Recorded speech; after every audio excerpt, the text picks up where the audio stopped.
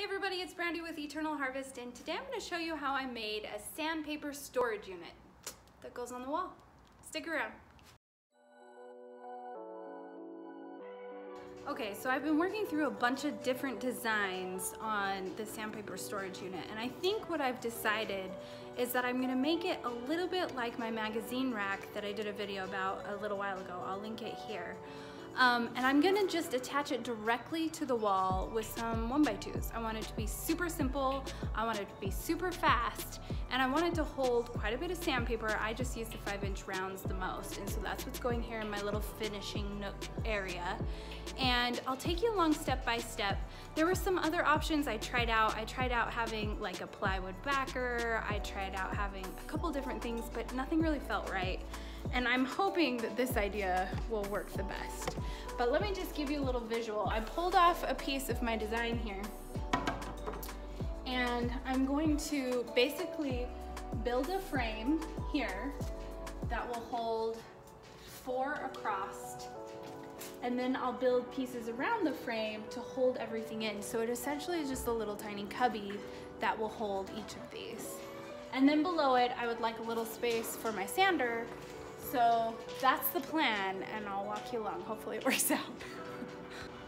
Okay, so I'm gonna start off by cutting my 1x2s at 5 inches because that's the size of my discs, and that's what I need my middle dimensions to be.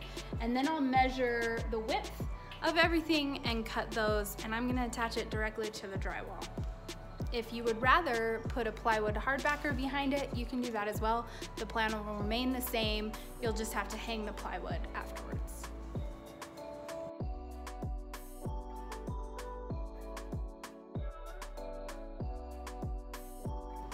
Okay, now I've got I've got the back pieces all cut to the measurements that I want to make the basic frame. I'm gonna use 2-inch nails, and I'm gonna use my brad nailer from DeWalt. It's battery operated, I love this thing.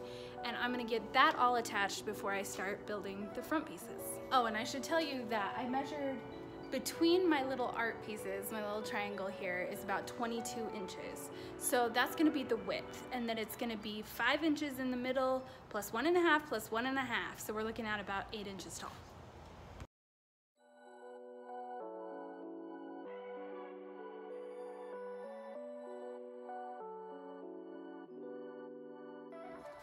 Okay, so the frame is basically made. It's pretty simple, it's pretty rough, which is fine. I'm not looking for anything crazy special. I just needed to hold my sandpaper. So now all I have to do is add a cross brace right across here that will hold all of the discs in place. And I'm thinking I may actually make one more here so that I have 6 different grit options at hand. I'm still thinking this through as I go, but this is basically the whole structure. It needs to be painted, and I need to get that cross piece on. So I'm gonna go cut that now and make sure it works.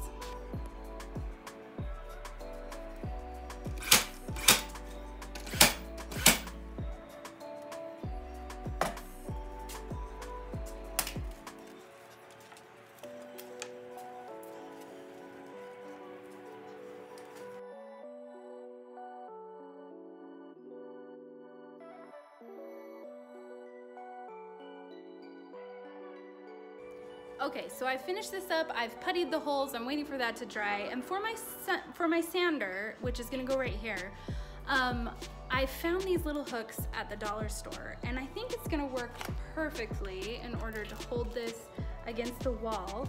And this entire garage series that I'm doing, renovation series, reorganization series, is based off of trying to find inexpensive solutions for craziness and the mess that comes with the shop. But I also want it to be kind of appealing to the eye because, I don't know, I'm a girl, I guess. So I like it to be pretty. And so I've been trying really hard to use scraps in all of my build projects and to use things that I already had on hand around the house, paint colors, things like that that I had left over, and try to really not spend any money at all if I could help it.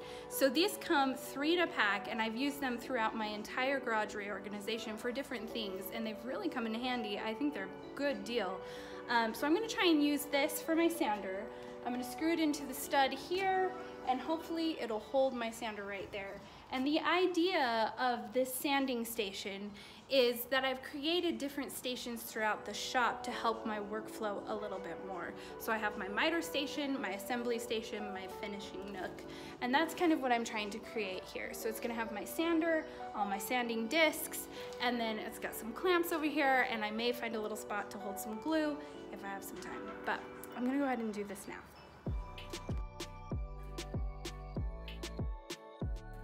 Okay, so I think the putty is about dry. I'm gonna take my 120 gator sponge that I've got on hand and sand the sanding storage area, and then I'm gonna paint. I had an extra can of white paint laying around, so I'm gonna paint the inside squares and all the framing for that.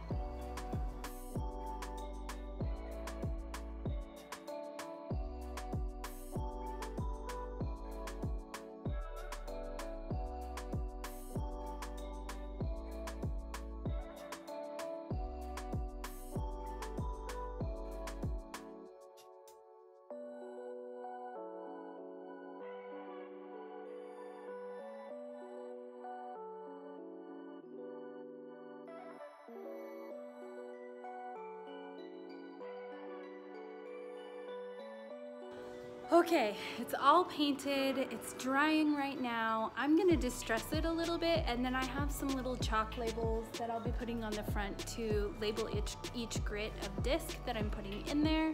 And my sander has a spot.